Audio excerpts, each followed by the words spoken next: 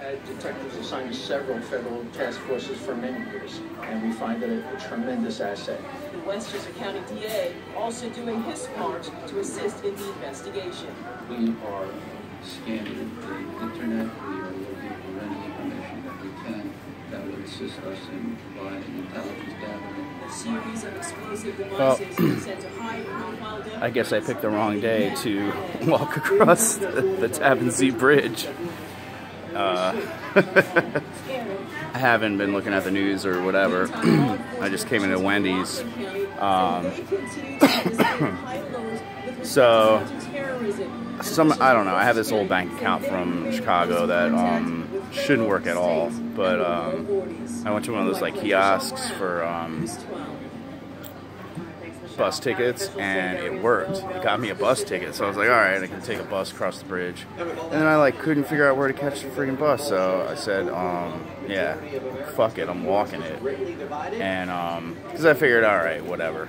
Actually, I just was feeling bipolar or whatever, you know. The Go Gonzo effect. I was just like, I want to do something dangerous today. So I fucking said, fuck it, I'm walking across the bridge.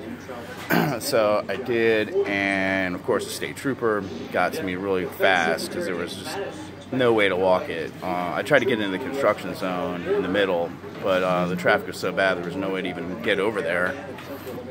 And he was like pretty grumpy at first, but when I, you know, was respectful, stirred him to death. You know, he was like, all right, whatever. And but he had to secure me, you know. So I got to sit in the front because it was a canine car, but then like he had me cuffed and brought me to the station. Because once he found my BB pistol, he was like, oh, I got to show my boss this. Make sure, you know, he doesn't think it's a firearm. I'm like, look, it's CO2 powered. It's not a firearm. There's no fire involved. It's not black powder. But, you know, I was really nice. I'm like, all right. So anyway, he gave me a ride across the bridge.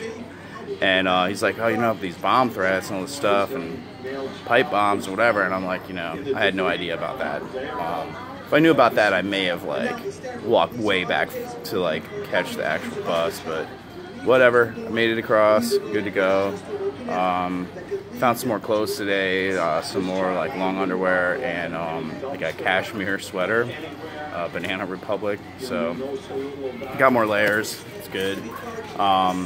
It's right now it's 47 degrees outside, you know, which is okay, but it's wind is kicking up. It's pretty cold. So just got a coffee, Wendy's. Oh yeah, here's Joe. This is my backpack, and I named him Joe because, you know, I spent so much time with this motherfucker. I had to give him a name anyway. And this hat was so fun. You can see it now. I'm like, oh, there you go. There you go. So, there you go. And, so that, I found that hat at a, like a Flying J, and I just like put it on and walked out. So I was like, this is mine now. Thank you very much. So, rock and roll. And, I'm gonna try to do videos every day. We'll see. Today was like a weird day. I kind of just felt really off today. It was really hard to like feel right, and I was totally out of money. And I finally flew a sign at like a grocery kind of shopping center area, and so I made like 20 bucks, which is really nice. And someone bought me a burger and fries, so you know I'm good. I'm feeling better a little bit.